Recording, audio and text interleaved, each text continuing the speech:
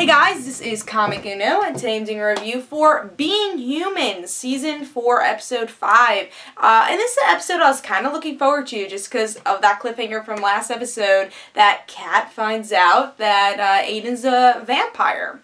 So we do get, I would say, a little less balance in this episode. It has Sally's story a little bit here sprinkled, but it's more of a focus of Josh and Nora and Aiden's story. So they are losing that triangle thing that I've been really liking with Season 4, that we had all their stories. But of course, we're still getting amazing stories of Being Human. So let's start with the Josh and Nora story, because I feel like that's the lesser of the two. But yeah, this is actually kind of a slow burn episode in a good way. But Nora and Josh, they find a pack of werewolves. Haven't we seen this before?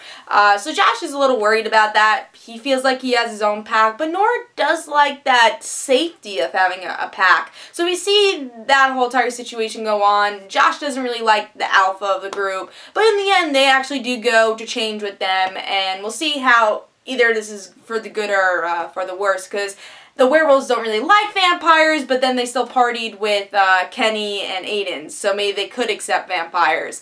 Why can't in Being Human we should just have no tension, right? Because you know this werewolf story, something's gonna happen between the vampires and werewolves, but wouldn't we like just no tension and then everyone just living happily ever after? I would like to see that, but then it wouldn't be an interesting show, as it is with Being Human. But yeah, I think the werewolf story is gonna go south. I don't see this pack thing happening and going well for Nora and Josh.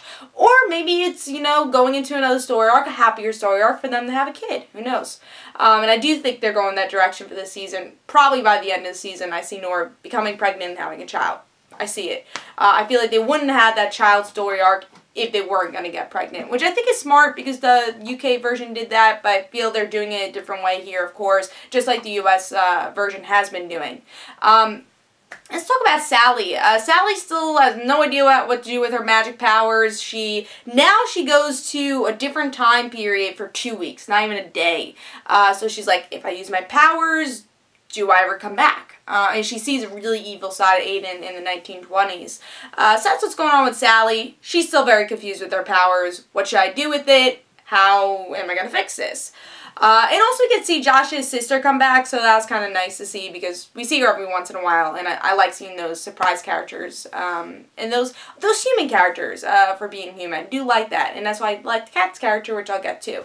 Now Aiden. Aiden, he is moping around because Kat did not accept that Aiden was a vampire. Laughed in his face, and when she found out, kicked him out.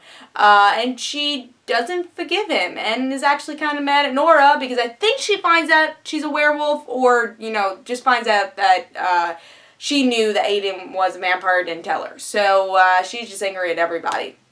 Which I kind of wish that, you know, we had the Kat and Nora story too, because that would have been interesting. They were roommates.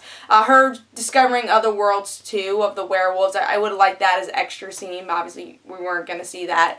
But I thought that would have been a fun scene to see. But yeah, with Kat, I'm a little disappointed in what they did, because they did build up Kat for this whole season, and I wanted it to work, you know. Yeah, every supernatural show, we have that episode, especially with these human supernatural relationships. It's like, I can't accept you, and by the end they accept. I think in Vampire Diaries they did that for maybe a couple episodes, and Elena's like, hey Stefan, I accept you're a vampire.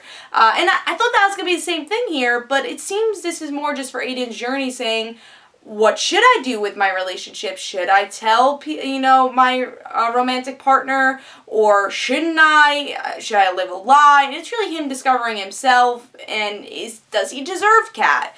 So I was a little upset because it doesn't seem like Kat's going to be in the show anymore, and I hate that they developed the character for so long and they kind of left it off there. They didn't even, like, close it, you know. I wanted closure, and there wasn't really a lot of closure here. It's just like, bye Aiden, and let me laugh in your face, and let Aiden stalk you for a little while and then leave. But yeah, there wasn't any true closure, and I was looking at IMDb, I don't see the actress in the rest of the season, so I don't see Kat coming back, and I'm sure the more the romantic story is going to be with Aiden's wife, which I like Aiden's wife, I think she's interesting, but again, I like the grounded elements with Being Human, and I thought Kat would have been a great grounded element to add to the ensemble of the cast, so I was really disappointed that they let that opportunity go, slip through their fingers. I think it would have been a really cool story. Again, I didn't expect Kat to accept it right away, but we didn't get that closure I really wanted with the episode.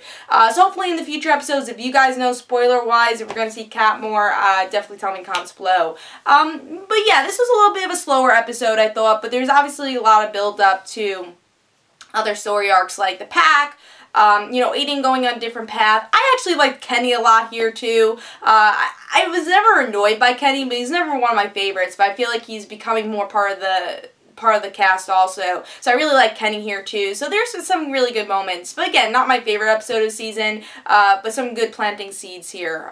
So yeah, I like the episode overall though. But please tell me in comments below what you thought. And this is Comic Uno, guys. Don't forget to follow me on Twitter for Comic Uno and the rant situations. And don't forget to like my Facebook page. And I'll see you guys later. Bye.